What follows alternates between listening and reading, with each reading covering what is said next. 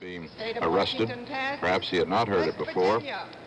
And now there's been much passing of notes back and forth. Thank you. West Virginia passes. They're at West Virginia in the roll call of states.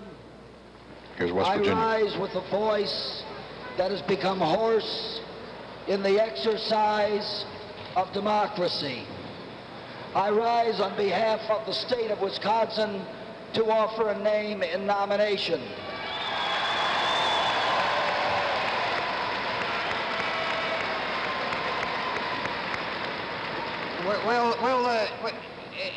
Is the chairman of the Wisconsin delegation addressing the chair? The vice chairman of the delegation, on behalf of our delegation, at the request of my chairman, whose voice is even more hoarse tonight than mine. Well, does the delegate desire to appear at the podium or to make the nomination from his stand?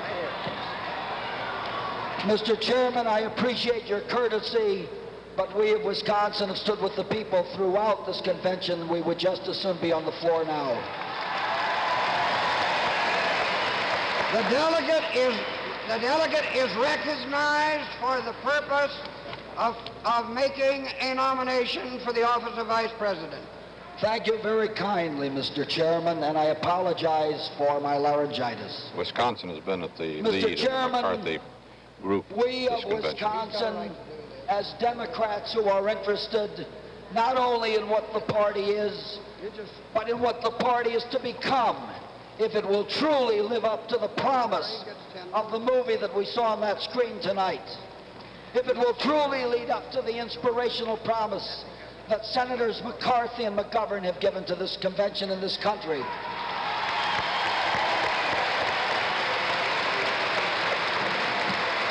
If it will truly make the American dream a reality, not only for affluent delegates, but for the young people who march in the parks looking for quality in life.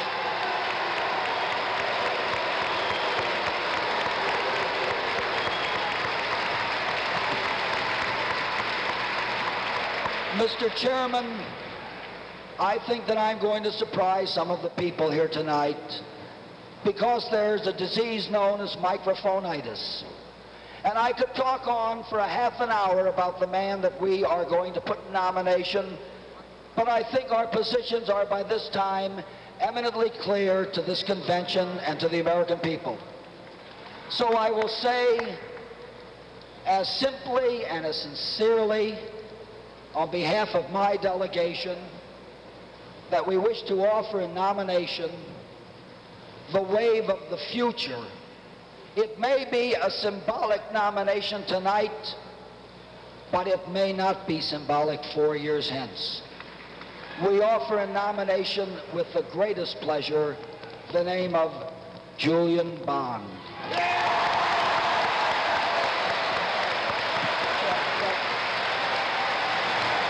Julian Bond is the 27-year-old legislator from Georgia, head of a delegation that succeeded in being seated with the Maddox delegation here. Dan Rather's with him. Dan? Julian Bond has been conferring with Chairman Bailey. Mr. Bond, he'll talk to us. Dan? Bond, how old are you?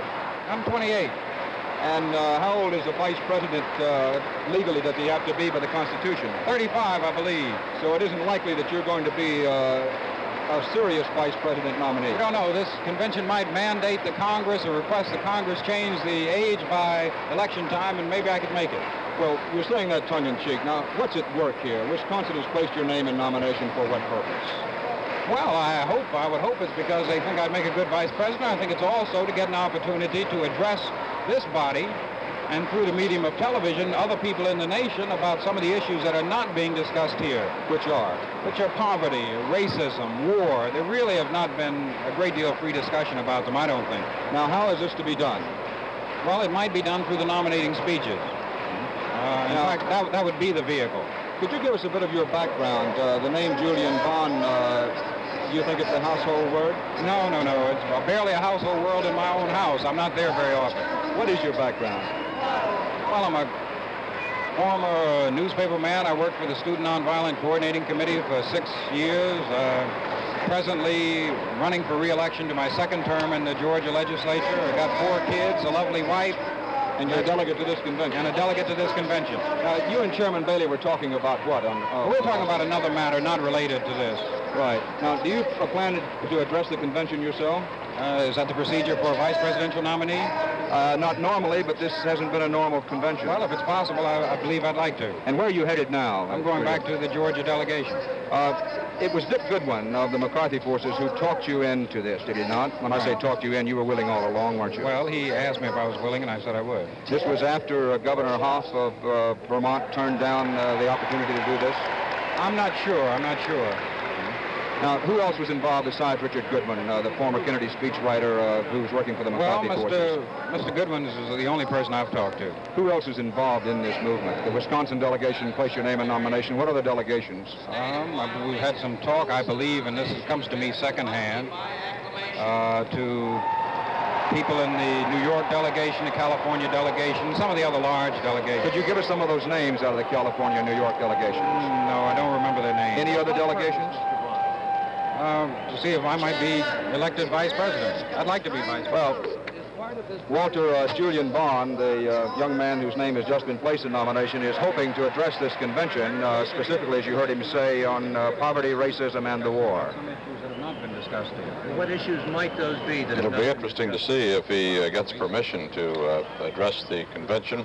I think it would have to be by a suspension of the rules, perhaps, to do so. Julian Bond is from Morehouse College, born in Nashville, Tennessee.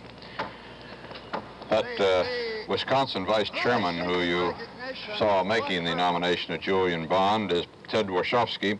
He's a 41-year-old Milwaukee lawyer.